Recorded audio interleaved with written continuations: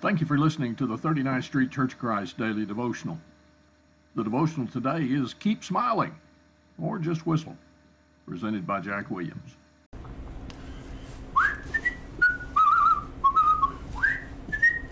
Oh, caught me, didn't you? Doing something I enjoy, whistling. You know, I love to whistle. Go through the stores whistling, walk down the street whistling. The wife always tells me, says, I don't worry about losing you in a store because I know if I can't find you, I just wait and I listen, and I'll hear you whistle after a while. And a lot of times people will stop me and say, are you really that happy? And I'll say, yeah. Times offer to tell them why.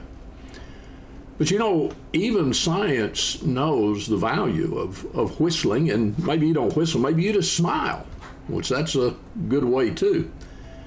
But you look at it and people realize, as science has told them, that if you do, like that old saying says, just turn that frown upside down, that there's benefit to it.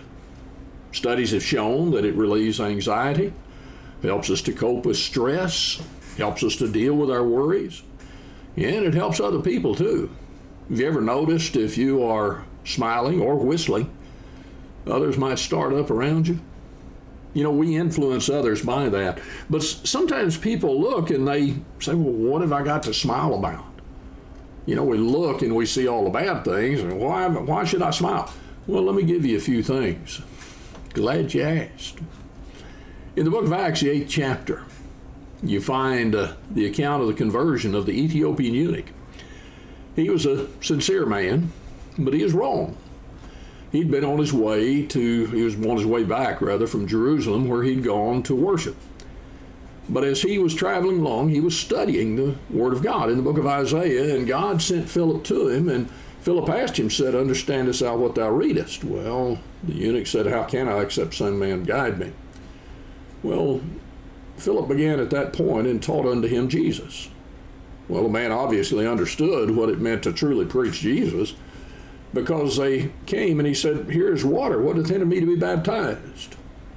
Well, the eunuch was told then, if thou believest thou mayest, and he made that good confession. They went into the water and he was baptized, and it was then that, though Philip was taken away, the eunuch went on his way rejoicing.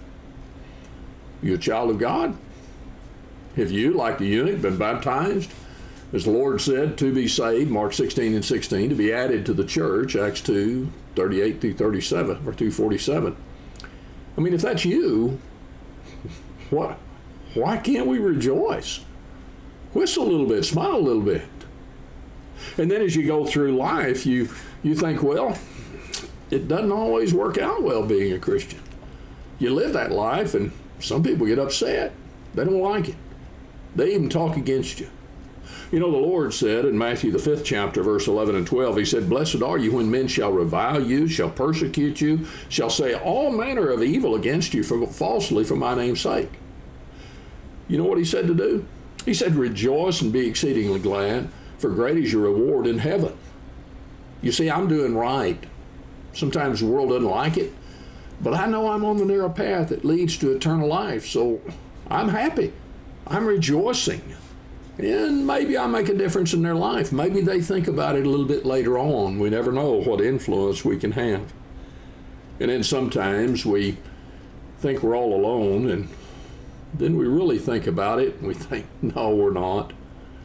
The Apostle Paul, you know, in the Philippian letter, he was in jail, and yet he told individuals over and over, rejoice.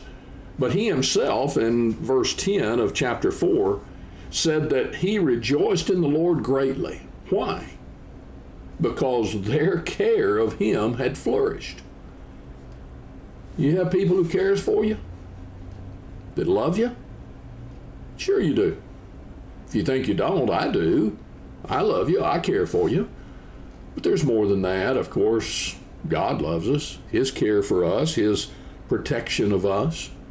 The psalmist said in Psalm 5, verse 11 and 12, let all those who put their trust in thee rejoice. Let them shout for joy. Why? Because thou defendest them. Paul said similar things in the book of Romans, the 8th chapter. He said, if God be for us, Who can be against us? In other words, my God and I, we are victorious. Revelation 17 and verse 14 tells us that so strongly. But then he goes on and he tells us not everything's going to be good, but he says all things work together for good to them who love God and are the called according to his purpose. It's going to work out. You know, I go through life, I face struggles, I face trials. I know this may be hard, but it's going to be okay. So I keep on whistling. I keep on smiling. I do it, and I know I'm a child of God. Though the world may not like what I do as I walk in the light as he is in the light, I'm going to keep walking because that's the road to heaven. So I keep on smiling. I keep on whistling. I know that there are those who do care about me and love me and want to help me. So I keep on smiling. I keep on whistling. And I know everything's going to be okay. God said so. Keep whistling. Keep smiling. What a wonderful life it is. And yeah, maybe you'll have people ask you too, you really that happy? Just tell them, sure am. And then tell them why. Thank you for taking the time to watch this short devotional. We encourage you to subscribe to our YouTube channel so that you'll be notified of other devotionals that will be forthcoming.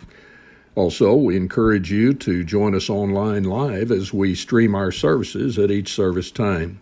More information can be found on our website at the link below. Thank you.